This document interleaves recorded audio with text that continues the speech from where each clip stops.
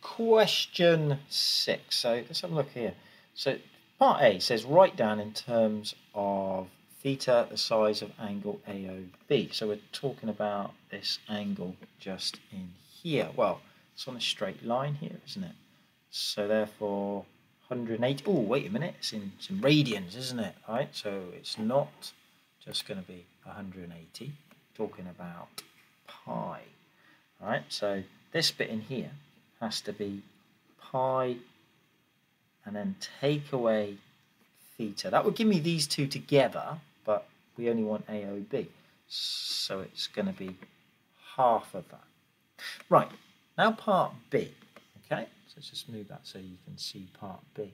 Right, it says show that the area of the logo is this thing here. Right, okay, let's go back up here. Let's start thinking about, right, what's going on here. So let's first of all, let's think about like this, the big section. All right, think about what's happening just there. How do we work out the area of that? Well, how do I work out the area of the circle? So that's pi r squared, so 2r squared, and then I only want part of the circle, don't we? We've just got a sector.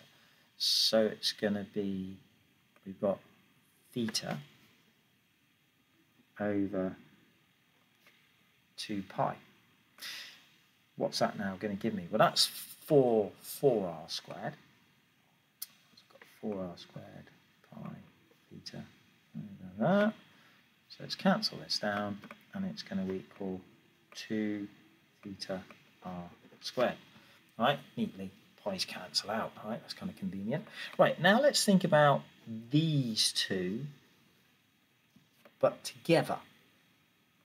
So the angle of these two together, imagine those two sectors coming together just to form a slightly bigger sector, or twice as big. So the angle there would be pi minus theta, right? Because it's this times 2. Because remember, that's just the one side. So therefore, we're going to have, and then that's over 2 pi, and then multiplied by pi. The radius of this is r, so just r squared. Okay, so that cancels with that one. So we've got pi minus theta, and we're going to times that by r squared, and remember we're still over 2. Right, now if I just piece these guys together, right, see where we've got to now. So we're going to have 2 theta r squared, and then we're going to have plus pi r squared over 2, plus pi r squared over 2, and take away theta r squared over 2. Now the clue, really, in terms of what you're going to do next, is really where we're trying to get to, right? Because you can see here, look, they've taken out half r squared. So let's take out half r squared, and our life is going to be made so much easier.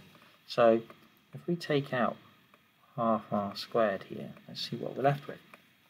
Right, so what I'm going to be left with here is 4 theta, okay, because I've taken out half there, so it's like the same 4.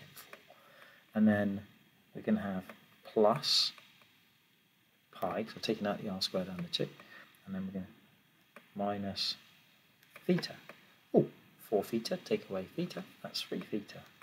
There we go. Pi, and then we've got half r squared, which is exactly what we wanted. Now, the final bit of the question says find the perimeter of the logo, giving your answer in its simplest form. Right. So just having a quick look at this for a second. What have we got? So it's distance all the way around the outside. So let's think. I've got 1r, 2r, 3 r's, okay, and 4 r's. That's that bit. And then we've then got arc, arc, arc.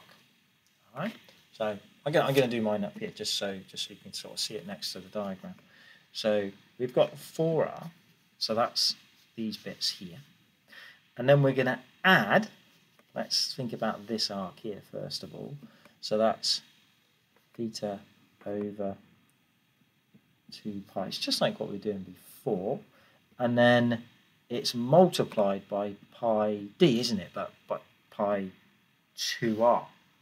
So that's going to be 2r is 4r, because radius of that is 2r. And then we're also going to add, squeeze this bit in here. So then we've got pi minus theta over 2 pi, and then that's multiplied by pi times 2r. Okay? So we're just looking at this bit just here. 2r. Now there's lots of cancelling down I can do here. Alright? So just move it along here a little bit. So what have we got? We've got 4r. Now if I look at all of this here, so they cancel, I've got the 4 and the 2. So it's plus, we've got theta, and then we're just left with 2r. And then we've got pi minus theta, and then look, pi 2 pi. So it's just going to be that. Oh, right, okay, let's just tidy this, because we could just go a little bit further. Plus pi 2r, and then plus pi r minus theta r. And then we've got 4r. I've got, I've got theta 2r minus theta r. So that's plus theta r, and then don't forget, I've got pi r. And there we are. Maybe take out the r. Okay, 4 plus theta plus pi. There you go. Either of those two will be fine. All right. So that question looks really scary. All right. But actually, when you get into it, just some basic circle sector work. There you go.